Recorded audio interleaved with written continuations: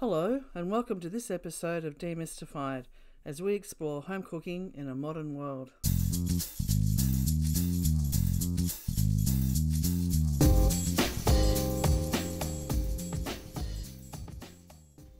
Hello, I'm Linda. And Are you? Who am I? And hello, I'm Linda, and I'm here with my friend Paul. Are you sure? I don't know. Today, wow, it's just the first time we've caught up in ages. Well, I was away for a bit. I know, Did we- and we've had things on. Yeah. So this has been a long time coming. How are you? I'm alright. Very good. Friday. For a Friday, Yeah. I know, and I have just become a space cadet. Sorry about that, guys. Yeah. So I have been thinking about questions to ask you. I know, and you want to talk about something that I don't want to talk about. I want to talk about something else, but we'll go with what you want to talk about first. For once. Woohoo! Okay. Mine's brief. Oh, is it? Yeah. Okay, well, I've actually got two things, so we'll squeeze yours Okay. in the middle. So the first thing I wanted to talk about were oven trays and the importance of the shelf height in the oven shelving, not trays, Yeah. in the shelving. So does it matter? What are some basic rules? Or, do you cook your pav up high? Do you cook your pav down low? Does it matter? Because I've got some settings on my oven that I'm sure I've never used, which is, the top and bottom heat. It's just Yep. It's all on, fan forced, or in the bottom oven Yeah.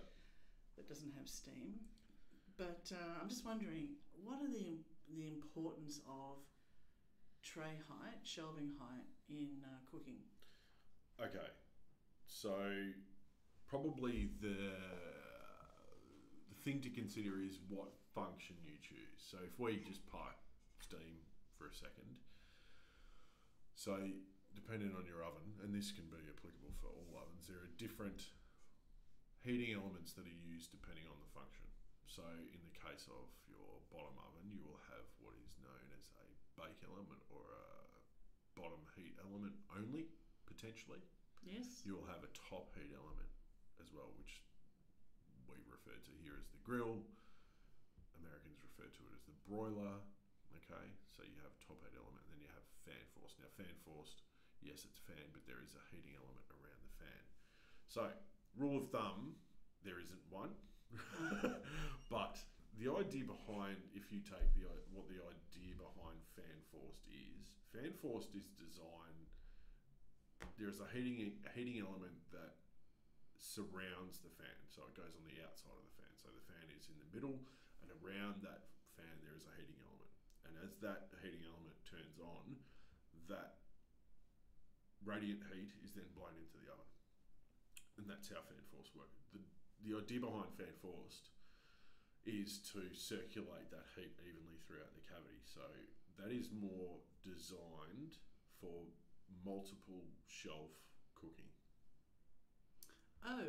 Okay. Okay, I didn't know that. So it's designed for when you have two, let's say you've got two trays or two dishes or two oven trays or whatever in your oven. You've got your roast at the top and your vegetables down the bottom, and they're in two separate trays.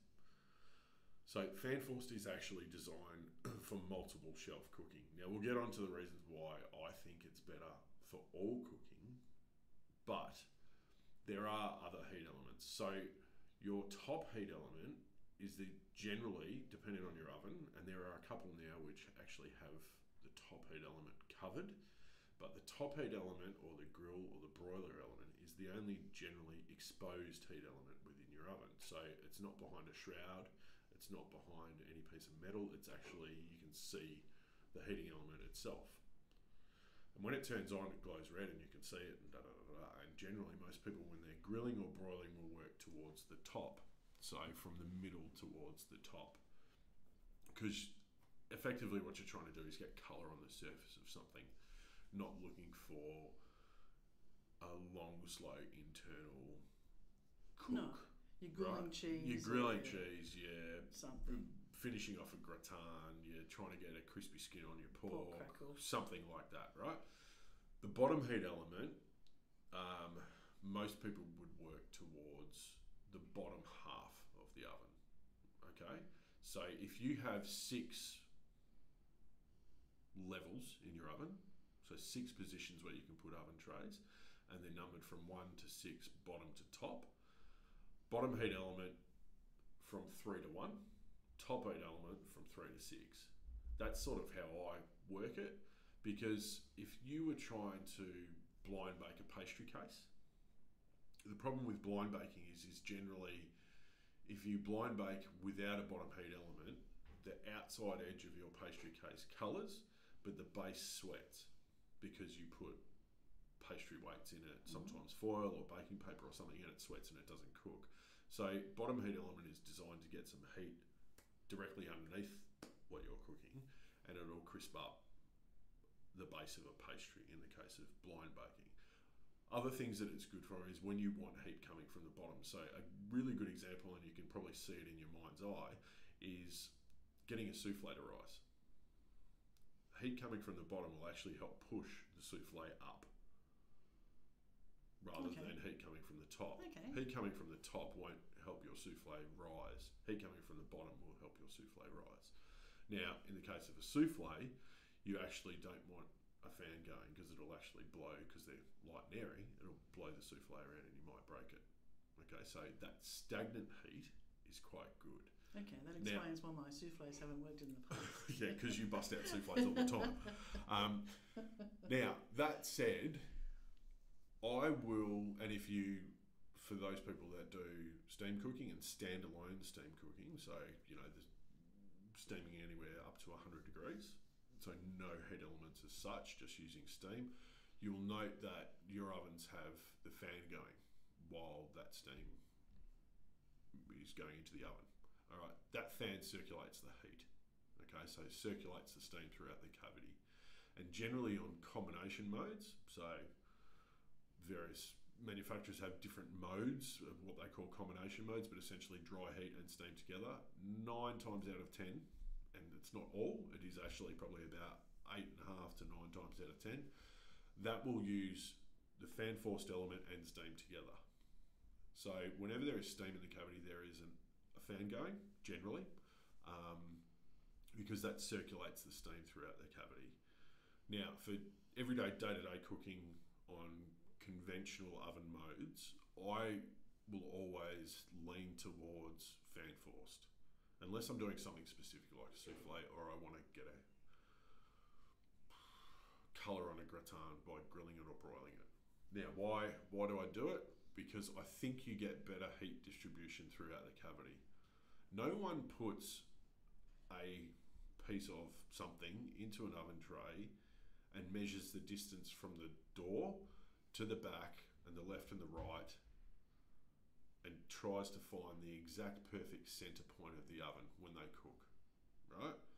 So you throw your roasting dish in with your roast beef in there and you've set it on fan forced. The reason that that's better is the heating element at the back, while it is circular, it still has 2 points where it actually joins the electronics, which is actually the hottest spot. Because those 2 parts of the heating element are closest together, and that's generally where you will get hot spots in a back corner of an oven. So by having fan forced going, the fan actually tempers that heat a little bit and gives you a more all over even cook. So if you don't put your roast in the perfect spot, you'll get a generally more even cook by having movement. I think movement and air movement is almost just as important as how well the heat is regulated. So it also gives you the freedom of not having to adjust shelves.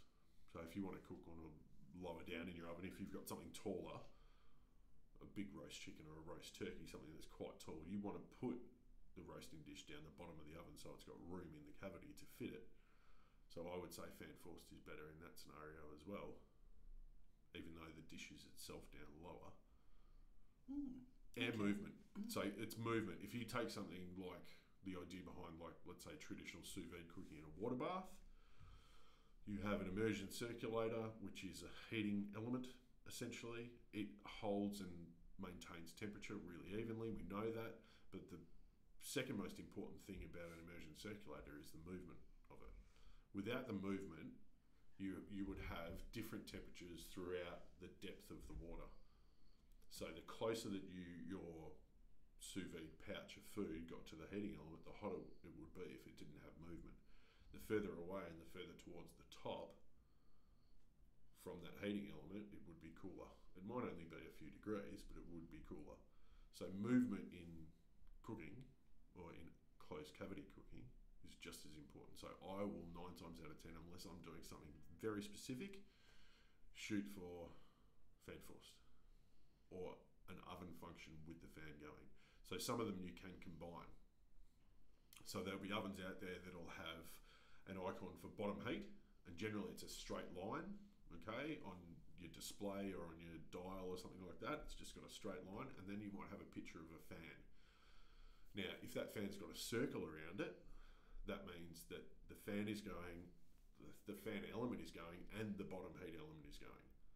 If it doesn't have a circle around the fan, it just means the fan is operating. And what's happening is the heat's coming from the bottom and the fan is circulating that heat from the bottom. Okay. So there are a lot of different ways you can go about it, but unless you're doing specific jobs where you want what I term as stagnant heat, the bottom heat work towards the bottom half of the oven, the top heat work towards the top half of the oven. For everything else, have a fan going.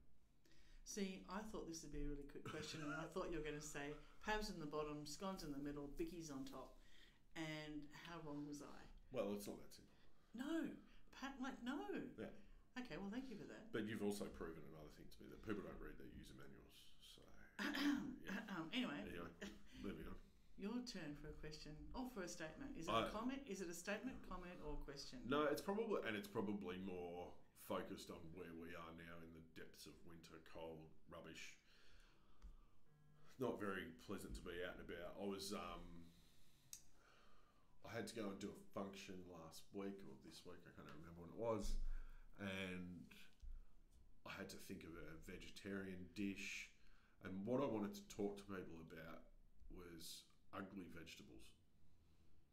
Okay, that's not how they're marketed in the supermarket, Paul. No, but some of these you won't find in the supermarket, which is the other thing. Oh, okay. Yeah. So just because you don't know what it is.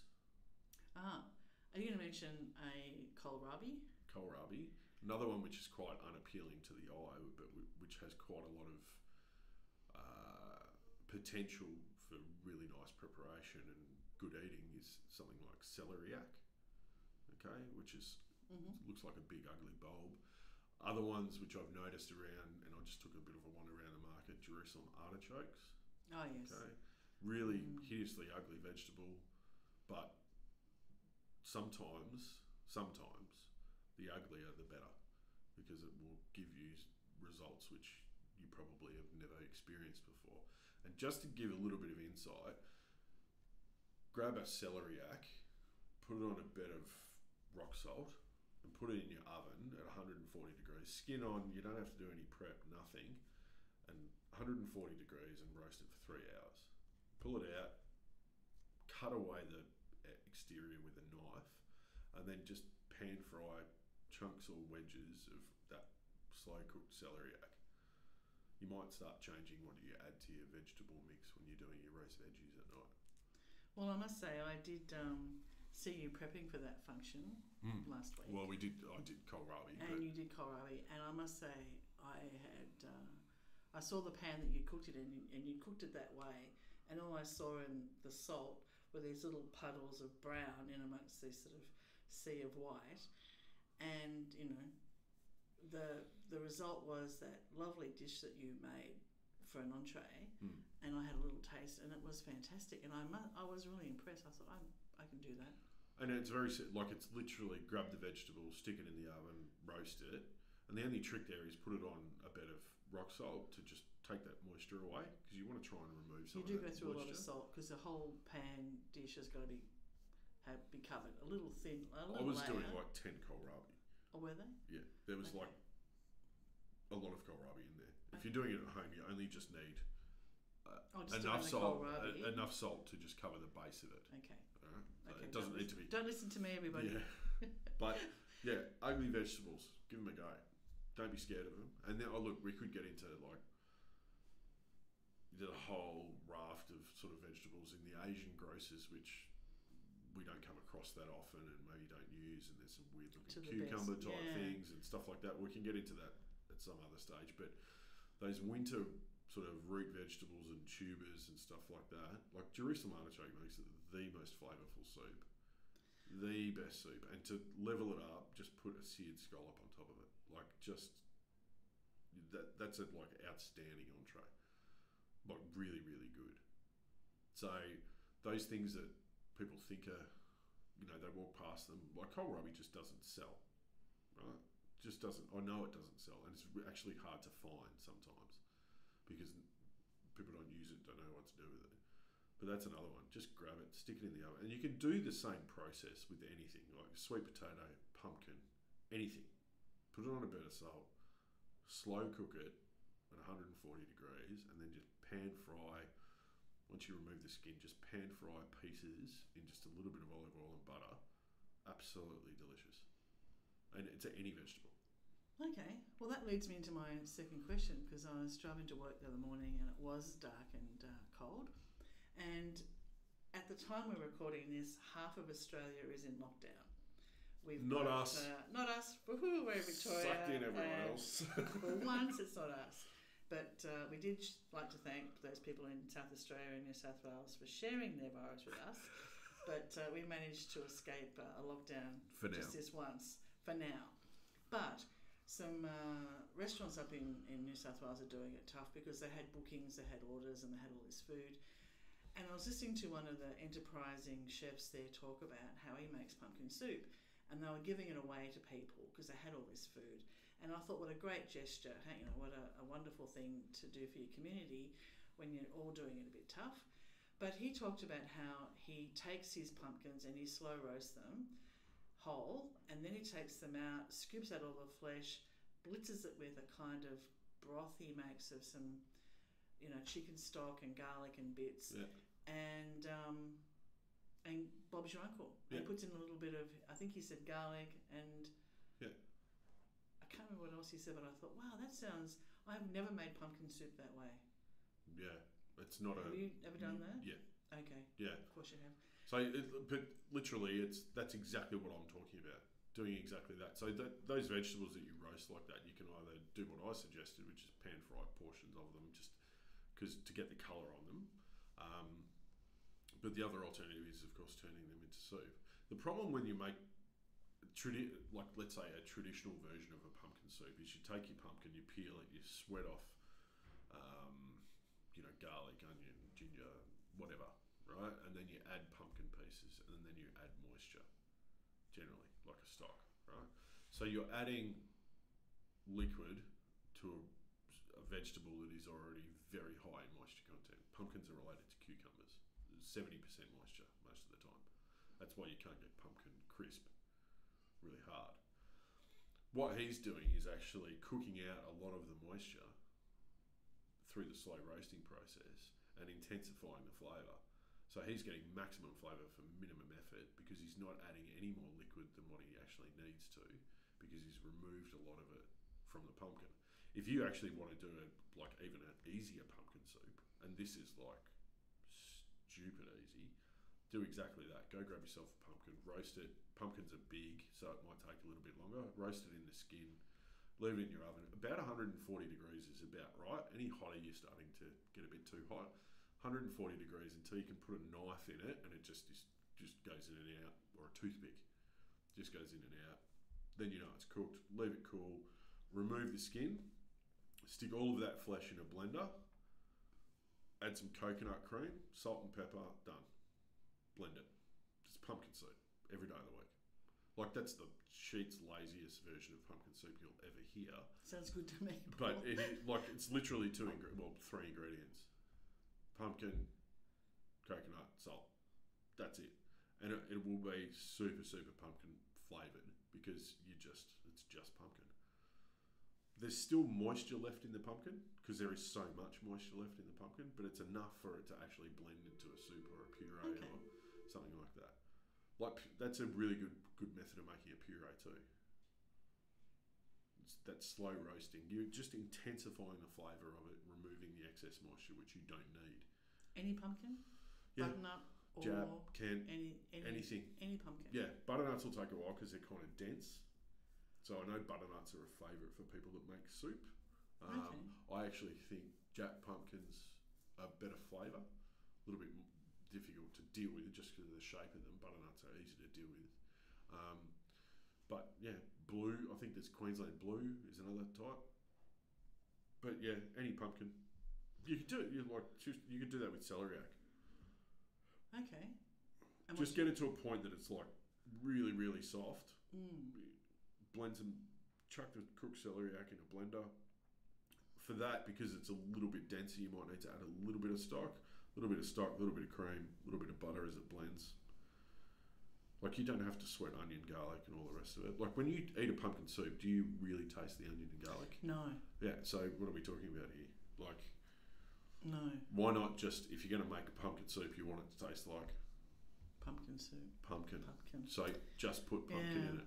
Okay. And coconut's quite a good, little mix. Coconut cream. Yeah. Just a tin of coconut cream. Do it while it's hot. Like, blend it while the pumpkin's still hot. But it'll be like super silky smooth as long as you've roasted it enough. Easy as.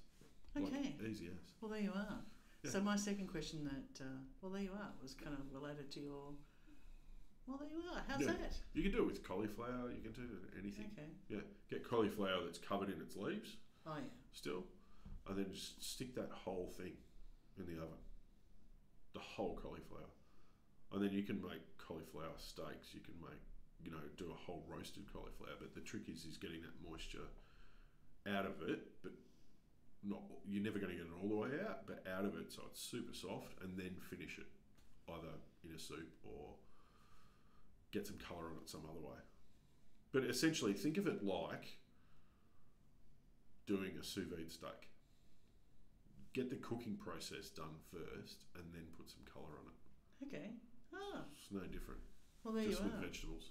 Well, thanks for that. Yeah. I might put that into our... You're gonna make a pumpkin soup this weekend, I can tell. Oh, maybe not this weekend. Because it's seriously the laziest thing. No, it is. I am thinking, but does sound pretty lazy, and You just seriously, you can just put the pumpkin on.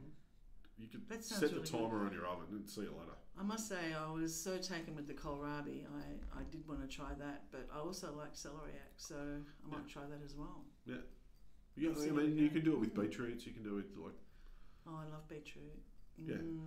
anything. They're hard to get in Victoria in winter, aren't they? No? Someone hasn't been to the market that we are actually in. Oh, I haven't. Recently. I haven't been out of my office for about 3 weeks. There's some really nice beetroot over there today, Oh, actually. But anyway. Oh, right there. Yeah. Right there. I'll go there on the weekend. Well, thank you for that, Paul, and it's good to see you. It's been Yes. a while. And there's new videos up. Oh, I don't know if Joel's put them up. Joel, where's Joel? It's like, where's Wally? There's Only it's harder to find Joel because he only wears black.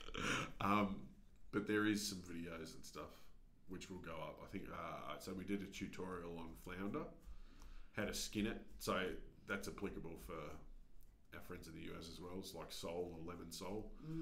Nice. So how to skin it. We did it sous vide with pine nut butter. What else did I do? Japanese milk bread, which is like that really cheap, soft, white bread loaf that you get at the supermarket. So it's really good for like toasted sandwiches and like a sausage in bread and that sort of stuff. Does that involve steam only, or does it involve combi? No, I mean steam only to prove it, and combi to do. And what was the other one I did? There's another one I did. I can't remember. Apple strudel, after you talked about it. So I did a traditional apple strudel with made pastry. Yes. I didn't buy it, Linda. Well, it takes all of 10 minutes to make the pastry. So it's seriously, you don't have to rest it. It's easy. Is it? Okay. Yeah. I'll look at the rest. Well, I'll look at the video when it's up and have a look. Yeah. Well, thank you for that, and good to see you. And we'll be back. We'll be back. Buy the book. Soon. It's on Amazon. Buy the book. Yes, the book is up. Yeah. And available Amazon? worldwide. Amazon. Is it on Booktopia? It's on Amazon around the world, but not in Australia. Yeah. Because we still have copies here, and it's cheaper to buy it from us than to buy it through Amazon in Australia only because of the postage. Yeah. Whereas the rest of the world, you just pay local postage. But it's up. Hooray! Yay! So thanks everybody, and happy cooking. Happy cooking. Take care. Bye, Paul. Pumpkin soup. Bye, everybody. Pumpkin soup. Thanks for listening to this podcast as we explore home cooking in the modern world. We'd love you to subscribe, and for more information, please go to our website, cookingwithsteam.com.